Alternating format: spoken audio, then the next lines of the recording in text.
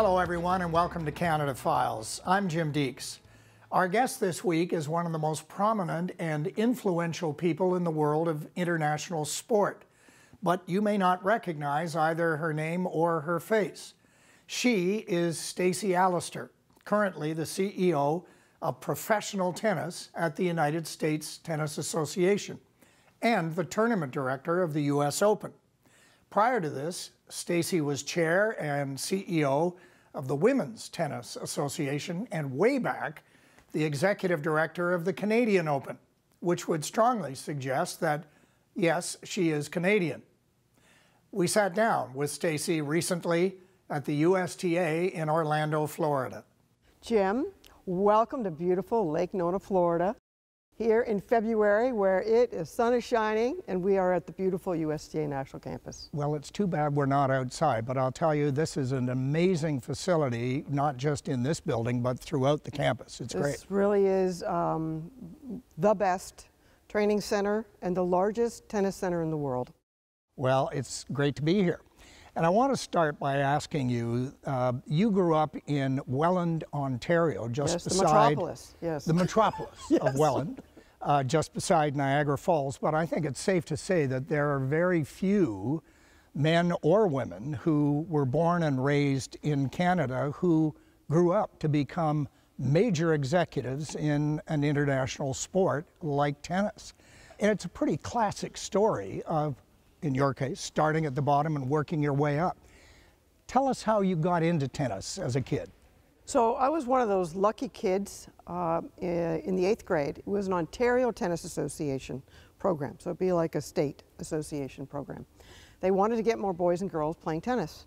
They went around to the elementary schools and they chose one boy, one girl from each school. I got a racket, 6 weeks of lessons, and a membership at the community tennis club, the Welland Tennis Club.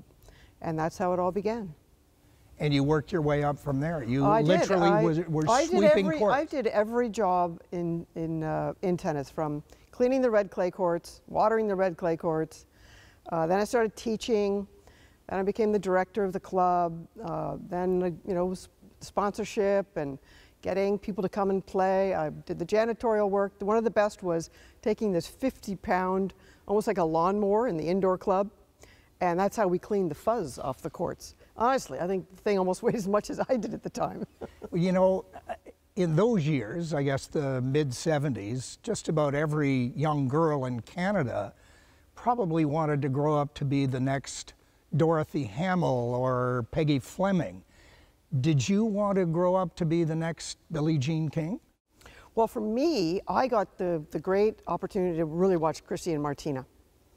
Billie at that time wasn't in the purview on the scene. So I had a backhand like Chris Evert, at least a wannabe backhand like Chris Evert.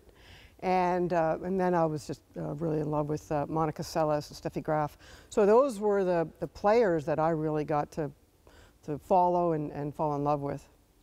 But I never, in this 5'1.5" on a good hair day, physical specimen that I am, I knew that, the pro world was never going to be for me. But so you ended up getting into the admin side of tennis. First of all in Ontario, then you went on to become vice president of Tennis Canada and tournament director of the Toronto version, not version, but the Toronto side of the Canadian Open, because there was Toronto and Montreal. You were the first woman to hold that job. As egalitarian as tennis seems to be, did you then, and for that matter, do you now, still feel the sting of discrimination from men? There's no doubt that we are the sport of equality, but we still have a long way to go, particularly on gender and race. And it is still rare in 2022 that I would sit in an international meeting and I'm generally the only woman. It is 2022. So I don't really feel the discrimination anymore. Kind of made it. I certainly did in the early years, and I certainly have felt gender bias throughout my almost 40 years of working in tennis. But I've had great role models like Billie Jean King, and others, and my mother and my grandmother. And it's just taught me to keep advocating for equality and creating opportunities for the next generation, because so many created the opportunities for me. Well, after a great career at Tennis Canada, in 2006, you landed probably the dream job that you never thought you would get. Every job's kind of been like the dream, and I still pinch myself today. It's been a nice progression. But back then, you got to be asked to move to St. Petersburg, Florida, and become the president of the Women's Tennis Association, which had been founded about 30 years earlier, a little more than 30 years earlier, by Billie Jean and a number of other professional tennis women then. What was your mandate at the WTA, and what achievements did you make in those years that you were there? It really was going around the world, talking to tournament members and to players around how we were going to evolve the sport so we could grow it. That was one of the primary responsibilities in the early years. And the other one was equal prize money at Wimbledon and Roland Garros. And we were on the 1 yard line. We were 93% there. And there were many administrators before me and before Larry, and many athletes, particularly Billy and Chrissy and Martina, who had built and advocated for decades for equality at those final 2 slams. So that was in my portfolio, working with a great team. And in 2007, we finally achieved what so many had worked for, and in particular, our modern day Billie Jean King, Venus Williams, was the player advocate at that time that helped us get it over the line. Well, you ultimately went on to become chair and CEO of the Women's Tennis Association, which I should explain is the Women's Tennis Tour, which is the body that takes the women players to tournaments around the world. But after 9 years at the WTA, you left. Why? Well, I had been traveling the world about approximately 150 days a year. The WTA is 55 events in 33 countries. And one of my priorities during my tenure as CEO was the development of the sport in Asia Pacific. And culturally, they want to see the person leading the organization in those cultures. 2 young kids. My husband, John, is the CEO of the Milkovich household, and a modern day partner in life, where he stepped back from his career. And we're fortunate that he could stay home. And so I missed the kids and the family, but I never had to worry about them. But after 10 years of doing that, and the grind of doing that at that stage in my life, and 15 years at Tennis Canada, and 3 years at the OTA, you know, I burnt out. I was one of those classic female professionals, working mom, who put myself last. And it was a mistake.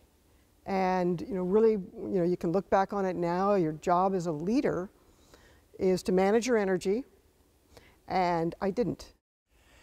Well, your hiatus from last long. Exactly, that's what I was going to say. 6 months later, lo and behold, Stacey Allaster joins the U.S. Tennis Association as head of the professional division. You must have been both thrilled and scared at the same time of the responsibility you were taking on. And we'll talk about the U.S. Open in a minute, but as head of pro tennis, tell me what your duties are today, and again, what significant changes or improvements have you been able to make in these roughly 6 years since you started? So in the pro space, I'm in the pro operations, the event side. We own a tournament in Cincinnati called the Western Southern Open, very similar to the National Bank Open in Canada, Masters 1000 on the men's and women's. So that's in my portfolio. We have the entry level of professional tennis, of a team that runs 120 entry-level professional events, which are the foundation for pros, young players to aspire up into the ATP and the WTA. All of the international team competitions, the Olympic Games, Billie Jean King Cup, it's called Davis Cup, all the Pan Am Games, wheelchair tennis falls in my portfolio on the pro side. And then I have officiating, and there are 2,500 officials in the United States, and they are some of the most unsung heroes of our sport, who are incredibly dedicated and we have 10,000 events across the country. So officiating is in the portfolio. And then I have this little event in New York. Well, let me now jump to that. About 3 years ago, in addition to all the duties that you've just described, you became the tournament director of the U.S. Open at Flushing Meadow in New York. And presumably, anyone would think that would be a full-time job in itself. How do you manage both? Well, I have a phenomenal team. That's, you know, I mean that with all of my heart and sincerity. You know, I've really attracted great talent, and all of those portfolios that I've described, the leadership of that group, they make me look great every day. And I think, you know, it's ironic, but 2020 was my first. And for context, the U.S. Open is the largest annual sporting event in the world. And it was during the global pandemic, and it was the first international event in the world to be staged in New York City, where the pandemic had raged and taken so many lives before that. So I'm an expert in crisis management. Well, I was going to say, how big a challenge was that? Your first tournament as tournament director, you're dealing with a pandemic that nobody had ever dealt with before. It was, without question, the most difficult work experience I've ever had in my career. And I think personally, for me, it was the first. And the two things were said to me as we began to, well, three things. No way we could stage the event without fans.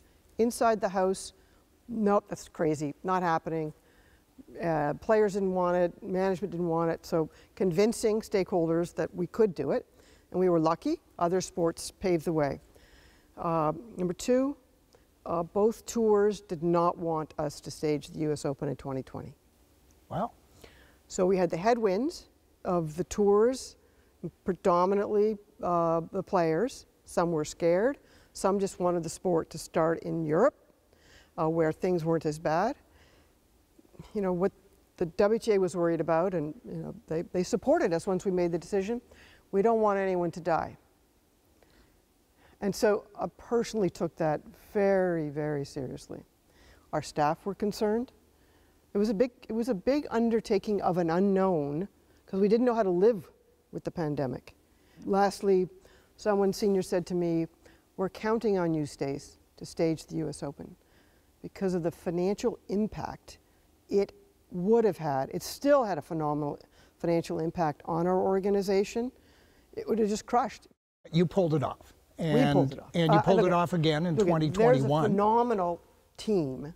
I'm one member of what I will call the greatest sport event management company in the world.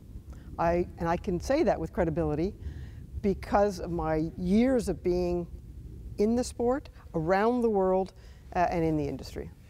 Talking about organizations involved in tennis, I think a lot of tennis fans may not be aware of the fact that while men and women play the majors, the Grand Slam events, the US Open, Wimbledon, French Open, Australian Open, in tandem, the rest of the year, or almost all the tournaments in the rest of the year, are played separately. There are two separate tours, the Women's Tennis Association Tour, and on the men's side, the Association of Tennis Professionals Tour. And they've been separate for over 50 years. There is talk, though, now, and in fact, Roger Federer even raised it a couple of months ago. Is it now time to merge these two tours together? What's your view of that proposal, that initiative, and how would it affect the USTA and the US Open? Well, it was always the right time. Billy always wanted the men and women to be together. But back in 1973, that's just not the way that the guys wanted it. I sit here today and I can say that both tours are cooperating. The largest events on both the ATP and the WTA Tour are combined.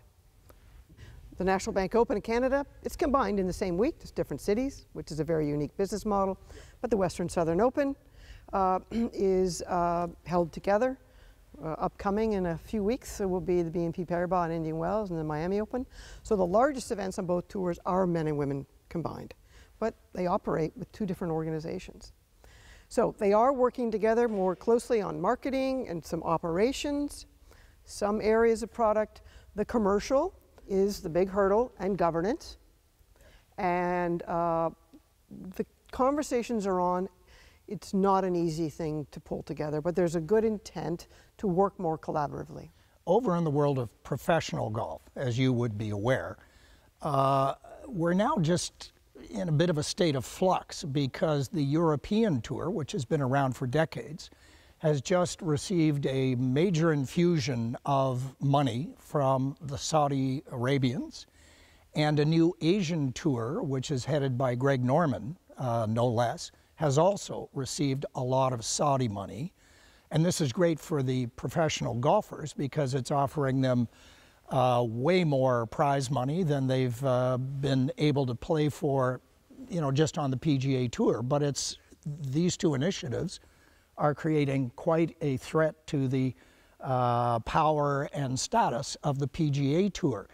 Do you see anything similar, and maybe the merger of these two other tours, but even an influx of new sponsorship money from somewhere else happening in tennis and being a threat to the USTA? Well, I think that we can never take our eye off of those who would like to come into our club. And you can never sit complacent with your business. Like everyone knows that. And we've got to keep progressing, whether that be elevating our product, working more collaboratively, those 7 different governing bodies for one sport. So that can help to make us stronger. More sponsorship, more revenue for the athletes. But others have, we've had disruptors come into the game in those 50 years. We will continue. And I think competition helps to foster increased success. Let's talk about tennis as it currently sits. What's your view of the current status? Obviously, there are lots of great young players coming along, many of them graduating from the campus right here that we're, yeah, that's right. that we're situated in. But the era of Federer, Nadal, Djokovic, Andy Murray seems to be on the way out, notwithstanding the fact that Rafael Nadal just won the Australian Open. And on the women's side, the domination of Serena Williams appears to be subsiding. Let's put it that way. I don't want to count anybody out here. Egalitarianism in sport is nice, but don't the fans like to see dominant players? And won't the lack of singular stars hurt the game for a while? We have been preparing as a sport for the transition of Roger and Rafa and Serena and Venus and Andy. For years. For years. Yes. Yes, I started talking about Venus's retirement in 2013, and here we are. It's 2022. We have been so fortunate. This golden era, especially on the men's side, and we are watching the greatest of all time with Serena Williams and Venus. The US Open in 2021 was Exhibit A of how our sport is going to ultimately move forward. On that Monday of main draw, the whole conversation was no Rafa, no Fed, and no Serena.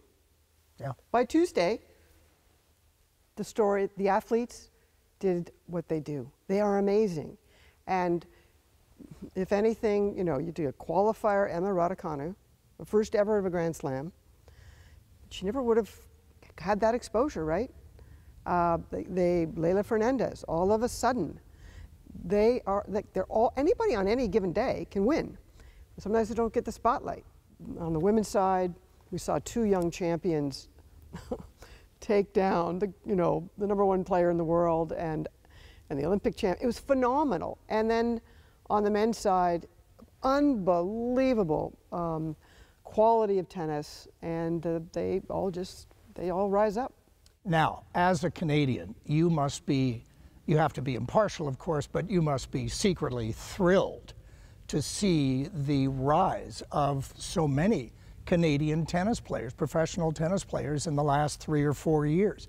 I mean, I'm talking about names like Leila Fernandez that you mentioned, and Bianca Andreescu, who won the U.S. Open in 2019, and then Denis Shapovalov, Felix Auger-Aliassime, Milos Raonic, who was really a big up-and-comer about 3 or 4 years ago, but then has suffered injuries. But suddenly, we Canadians are a tennis powerhouse. Who ever would have thought? It was the dream. It was the dream when I was at Tennis Canada that we would have one player in the top 10, one. And I remember when I sat and watched Wimbledon one year, and we had Milos and Ginny Bouchard in the semis in the final. It was crazy. And now, when I sat there in 2019, watching the GOAT, Serena, going for 24, and Bianca Andreescu came away and beat Serena in that 24,000 seat screaming New Yorkers in the Arthur Ashe Stadium. That was a surreal moment.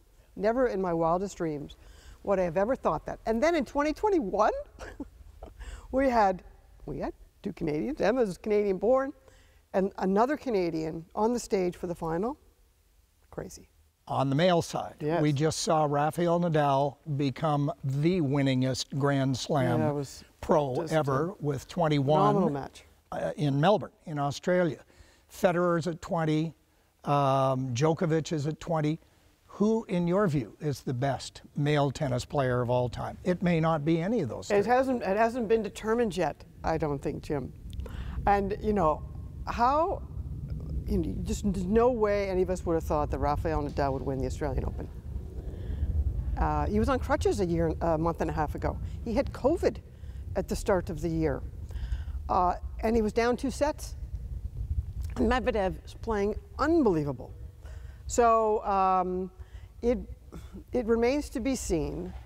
And Novak's got time on his side. He does. He does. So I think he will surpass Roger and Rafa, and that will probably answer that question. But all three of them with different dimensions, and that's what's so great about tennis. You have Roger with his style of play, and that battle between Roger and Rafa has been so fun to watch, like Agassi and Sampras. And then you've had Novak coming in and challenging and taking those guys on at the same time. But we have been so lucky to watch them for so long. It's been phenomenal. You know, most fans would say tennis is a pretty serious sport. I mean, there's not a lot of necessarily good humor that goes on in matches. They're playing at an intense level, so we've got to cut them some slack. But I'm wondering, in all your years of tennis, what's the funniest incident you've ever seen? It was probably one that never been on the air, but it was 2004 in Toronto. It was the first year that we opened up the new stadium at York University, and we got one of those classic thunderstorms, and too much rain came, and the photo pits filled up, and the photo pits would be about 4 feet. It's where the media, the photographers. Yeah, it was 2005 because it was a women's event. And there's Kim Kleisters swimming in the photo pits with a ball crew. They were doing laps. So that is a true story. That's a good one. And I don't know if we have any video. We have some good photos of that, though. You know, as someone who has said in the past that your being Canadian has really helped you along the way, even after you left Canada, what did you mean by that? Well, I'm working in a global sport, in a global world. And growing up in Canada, I learned to live in an Anglophone and a Francophone bilingual country. And a country that was much more diverse and much more tolerant and just culturally aware. And that really helped me When I was at the WTA in the president role and the CEO with 55 tournaments in 33 countries, and being adaptive and being cognizant of how I needed to adapt my business style, my communication, understanding the traditions and respecting those traditions. It made me culturally aware, and I think sometimes we think of Canadians as peacekeepers, people who can bridge, and I think I've brought that also to the sport, and maybe being a woman has helped as well. Predominantly, very strong men, former players, most of them, and I think it's been that combination that's been my secret competitive advantage. Stacey, you've had a great career and good luck in the years going forward. Thanks so much for joining us on Canada Files. Thank you, Jim. And thank you for coming down here to beautiful sunny Florida. It's been a pleasure. And thank you for watching. We'll see you next time with more Canada Files.